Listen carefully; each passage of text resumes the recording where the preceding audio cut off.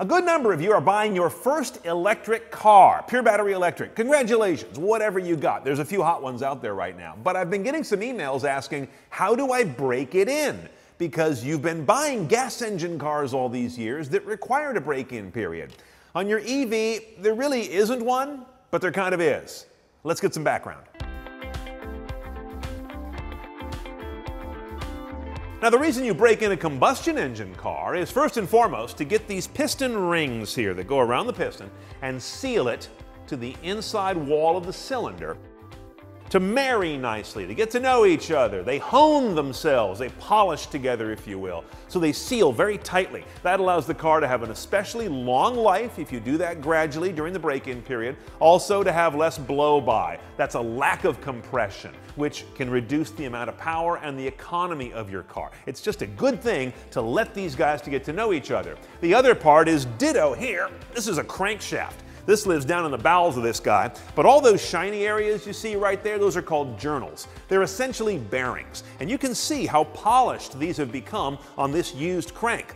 This is from breaking in a car that you get a very nice micro mating between those journals and the parts that go around them, which are bearings, which connect to your various rods here that attach to your pistons. All of this is literally inside engine 101. But if you allow that to happen gradually during break-in, your engine works better for longer.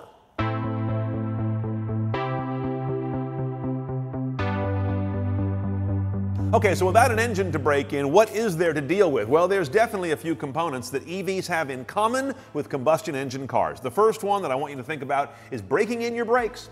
Brakes composed of discs and those pads that clamp on them that we've talked about before are common to all cars. EVs do not dispense with them. Now, EVs do a lot of their braking through the motor resistance of regeneration. So when you tap the brakes, you're actually telling a motor to resist your forward movement and thereby capture energy that goes back in the battery. However, you do also use your friction brakes, especially in harder, more aggressive stops.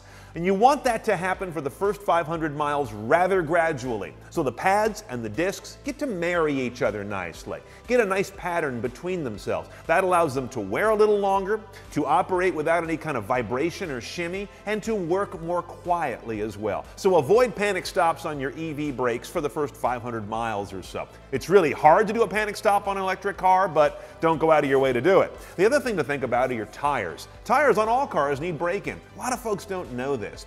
The first thing is when new tires come out of the mold at the factory, they have kind of almost a lube or a grease on them, a very thin layer. It's a mold release, and it allows them to pop out of the mold, but it's also slippery and slick. It takes a few hundred miles for that to thoroughly wear off in average gradual driving. Do that until you really feel you've got full traction on those tires. The other thing about breaking in tires, by driving gradually the first 500 miles, is that you are exposing them to their first cycles of heating and cooling, that's called heat cycling in the tire business, as well as lateral and vertical loads, all of which help to finally sandwich together all those layers of rubber and belts that make up the tire's actual structure. You want that to happen gradually for the first 500 miles as well. Tire manufacturers and big tire installers all agree on this, and your EV is no exception. Finally, a lot of you ask about the battery and how to condition that for longest energy retention over the years you'll have the car. And the battery is the most analogous thing to your combustion car's engine.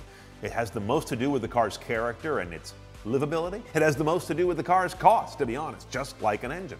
Well, what's going on here is something that should be out of your hands. A car maker has sophisticated management of an electric car's battery, both to monitor the way it delivers power, the way it receives power in a charge, whether it's on a plug or regeneratively, as well as temperature control and management of that battery. All of them are key, and all of them are beyond your ability to do much. At least they should be.